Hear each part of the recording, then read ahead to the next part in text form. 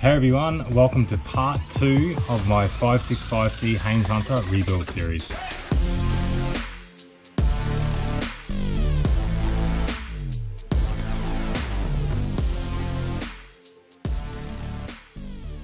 Now if this is your first episode or first video you've seen of me, my name's Kurt. I'm a keen Spearo here in Mackay.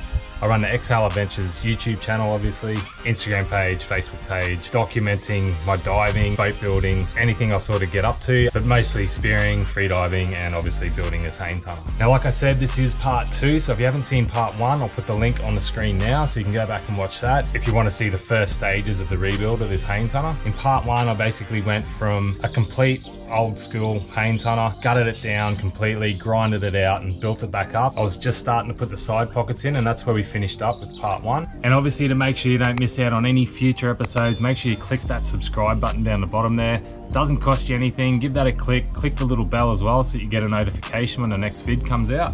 And like I said, if you want to see the past episodes, jump onto my channel, go back. There's little bits and pieces of the boat build all the way through my past episodes as well. So we'll head back to June 2022 and we'll keep chipping away and we'll get it up to the point where we're ready to start gel coating. Very Australian sounds going on behind me right now, lorikeets and all sorts. They're super noisy. So yeah, part 1 saw us go from a complete hull, that old school Haines Hunter, right back through to just a bare hull, stripped it right back and then started building everything back up, frame filled, fuel tanks, heaps of extra glass. Got to the side pockets and then I decided I need a little bit of break. Life was pretty busy. Did a heap of spearing, got a heap of fish. Back to reality, I need to finish this friggin' boat. So I glassed the side pockets out of the boat and then glassed them into the boat. I did that with both the bottom side pockets and the top side pockets. Now the top side pockets took a little bit of thinking because they serve 2 purposes. One is to just put a bit of gear in, put your phone and stuff like that in. The second is obviously support the seat frame, so the seat frames come up and into those top side pockets. So they had to be measured right and made sure that they'd line up with the top of those seat frames and that obviously the seat frames would clear the eskies and all that sort of stuff.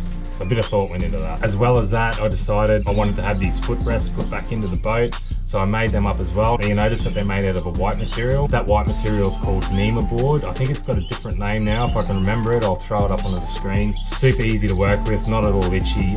They use them for like the kickboards of kitchens and stuff like that. Got a sheet from a local cabinet maker and I just use that for a few little bits and pieces around the place. Yeah, like I said, really easy to work with. Glass seems to take to it really well if you key it up really well and chuck those guys in. I'll throw back to me now when I was putting that sort of gear in, adding those little things in and stuff like that. Just a quick little tip, it won't cost you any more time, but it'll help you get a really good finish at the back end when you start flow coating and all that sort of stuff and you get to the point that the boat's at now. So we'll just go back to that footage now and we'll see what I did when I added things into the boat when I wanted that nice smooth finish. I can get these couple of top layers of glass onto here and I wrap it around to everywhere that's going to contact in the boat, so it's all nice and neat and consistent all the way around. And then what I'll do now is, and I'll just infill the glass, I'll overlap it a little bit, just put a couple layers of glass on there, that'll completely coat this thermolite. What you can see in the boat will be really nice and smooth and neat, all just nice 2 layers of 450, really nice and neat. And then on the underside where you're not going to see, that's where the joins are. So you don't want those joins on the top side, you want them where you can't see them, so down underneath. Doing all those little things like that, you end up with a much better finish, and that's something that I've been consciously thinking of with everything that I do. So when I put these footrests in, I gave it a really good grind up and around where the glass goes, because I know that I'm going to add that glass in anyway when I put those footrests in, and you end up with a really nice transition into that original glass. A little bit of a crack, just right through the center there. So this just here, so this is the top of that cabin there, just flexes just a bit. So I'm going to put a whole other piece across here, then glass all that and glass it all in over top of here, make it all nice and neat and just really beef it up just there. And hopefully after that it shouldn't flex. So like I said, the sanding and prep for flow coating kept on carrying on. A lot of sanding, a lot of just getting into all the nooks and crannies and all that sort of stuff, all through the cabin, laying on my back, sanding the cabin roof and all that sort of stuff. Took a lot of hours, a lot of time. I really wanted to make sure I gave it a really good sand and a really good key up. I wanted that new flow coat to really grip to that original flow coat. Through that whole process, reinforce that hatch. Like the top of the cabin where it was cracked, The hatch was cracked as well. It's a prime spot to walk up there. So I put some like little stringers and little ribs in it, glassed all that up, and now it's super stiff and super strong. You can walk up there, it doesn't flex at all now. So all of a sudden, we're up to October. So getting late in the year now, and I'm still just sort of chipping away at the inside of the boat. The goal was to get it basically ready for flow coat. I went through, sanded the whole inside of the boat, any holes, anywhere that I thought I needed to add glass and bog, they all got ground right back to bare glass. From there, I moved on to filling holes. Now this dash had, if it didn't have 100 holes, it was pretty close to it. It had a lot of different sounders and stuff over the years. So what I did with the bigger holes is I actually laminated some glass and I used that, cut that out, slotted that in, bogged it, re-glassed it all. So everything's nice and solid. No chance of there being that edge cracking out that you can see sometimes when people sort of fill with a bit of bog and then gel coat over top and it'll crack around that edge. I didn't want any of that. So everything got ground back and it got re-glassed and bogged. So I also added an anchor shelf back in. Silly me thinking, right, I'm gonna put the anchor winch up on the deck. I don't need an anchor shelf anymore. One of those things where I've talked about through past videos is you need to have a bit of a think about stuff like this. So when water hits that hatch, that front hatch, it actually drains down and originally drains down onto that shelf and then out of the boat.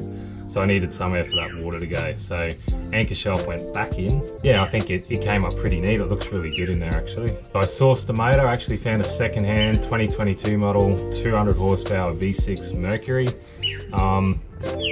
It had 115 hours on it, which is bugger all. It's had its 100-hour service.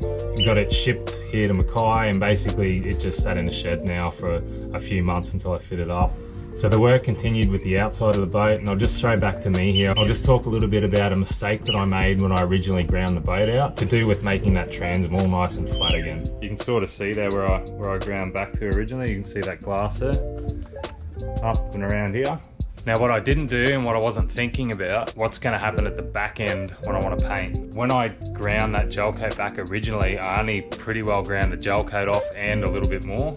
I should have ground that back to like super thin, you know, to like a couple of mil thick. Because when you whack that transom in and then you glass over top of that transom, you want to be able to put all your, you know, 4, 5, 6, however many layers of glass you're putting over your transom. You want to be able to build that up onto here and you want it to end up being pretty level with what you already had there. Now, I only ground back a mil or a couple of mil, so I wrapped my 4 and more layers of glass over that transom, and I ended up with a big fat edge here, and it just did not sit flush. You know, you could put your straight edge here, and you had this massive gap, you could nearly stick your finger in there. So I found somewhere on the transom where I could run my straight edge from, and that was going to be like the point, my point of reference for the whole transom.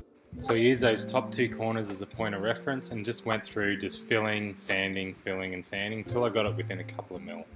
Doing a bit of work on the end here. This is something else that has caught some other people out as well. You get to the end of the project and think you're all done, everything's painted and everything's sweet. You put your gunnel rubber on and you put your end cap on and you realise you haven't repaired this little joint on the end here. A mate of mine had it and he gave me the heads up. So I've done that. So I've filled it in so that the end cap can sit in there.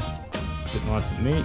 That's a nice little hot tip for everyone. From there I moved on to the gel coat prep. So I planned to tackle basically from the gunwale down. Any major cracks that I could find, I ground them out and I re-glassed them. There was quite a few along the Strakes, as you can see here.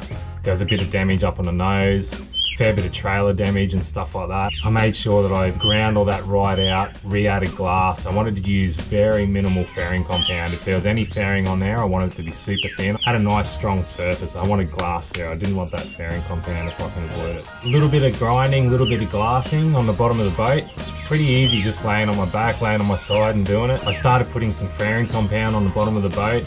Sanding that back, that was not easy. It was not easy at all. So I made the choice to flip the boat over. Well, this shed is reasonably new. It's only about sort of 10 to 15 years old. It's cyclone rated for up this way, so it's maybe a little bit stronger than your average shed. I did a few little test lifts and I decided to flip the boat basically off the shed. Now how I attacked it was I supported the back of the boat that you can see there through the holes in the rear of the transom, and I supported using the eye on the bow of the boat. Basically lifted the boat up off the ground, and then as you can see here I used a series of chain blocks, come-alongs, and just basically spun the boat in the air. There's not much more to it than that. A few things that you can get caught out by is the length of your chain blocks or the length of your come-alongs and and height clearance. That did catch me out a couple of times through this process, but apart from that, it went pretty smoothly, as you can see here. It took me maybe 2.5 to 3 hours all up, but having done it one time, definitely when I flipped it back the other way, it was a hell of a lot quicker. So now I was able to fully attack the bottom of the boat. It was so much easier, way easier than laying on my back and trying to do it. Like what I was saying with the fairing, I didn't want big, thick bits of fairing anywhere. So anywhere where I needed to add glass, I added glass. You can see me adding a little bit there on the edge of that planing strake. I just basically walked through sanding. I did this multiple times. Every time I'd find something, I'd circle it with a pencil. I knew that I had to go back there and pay a bit more attention there. And I did that probably 3 or 4 times around the whole boat, just sanded, found spots, filled it, sanded, found spots, and I just kept doing that till I got the bottom and the sides of the boat to a point where I thought they were pretty good and ready for gel coat. Now you would have saw a shot there of the bottom of the boat. You see all those stone chips there? Now that's where the pad was sitting when the boat was sitting upright, so I hadn't actually attacked that point yet. Pretty well the back end of the boat, the whole back end of the boat looked like that. It had little tiny stone chips all across the whole back end of the boat. How I tackled that was I did a pretty runny mix of fairing compound and basically smeared it across just about the whole bottom of the boat and then sanded the whole bottom of the boat back. Huge effort, but I think it was definitely worth it at the end because I ended up with a really good gel coat result. Now the fairing of the transom, like you saw earlier, I did have a few issues with the transom in terms of getting that nice and flat. I did build it up a lot with glass and got it pretty close, but it still needed a fair bit of fairing to make it all smick. And basically that process for me was just cover the whole thing with fairing compound.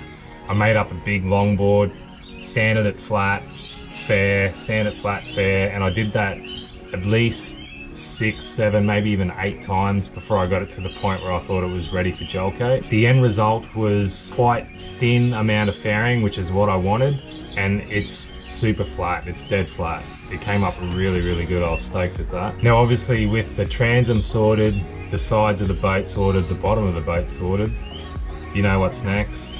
Gel coating. I lined the shed with drop sheets. I bought myself a ventilation fan. It has 5 meters of ducting, I think it is, and I had that going through what I call a scrubber box. So we've got scrubbers on some gear out at work, and they work by just adding water to dust, basically, to try and knock the dust down in some of our equipment at work. So I figured something similar to that's got to help with breaking down a bit of that gel coat pumping out the back end of that ventilation fan. So I made that little scrubber box up with some sprays on it. When it come to actual spray day, I put a tarp over top of that as well, and that helped capture that little bit of mist that was coming out still from the sprays and from the force of the fan and all that sort of stuff. Rightio guys, that brings us through to March 2023 now, and that's where we're going to finish this episode. So part 3 is going to be purely gel coating and flow coating this entire boat, that whole process, how I went about it, a few little tips and tricks I learned along the way, things that I found and things that I found out after, and some issues that I had because it definitely wasn't smooth sailing. It was in the end, but at first it definitely was not smooth sailing. We did have some issues. Yeah, I really wanted to document those issues and let you guys know so you don't make the same mistakes that I did. And if you don't want to miss that future episode, make sure you click that little subscribe button,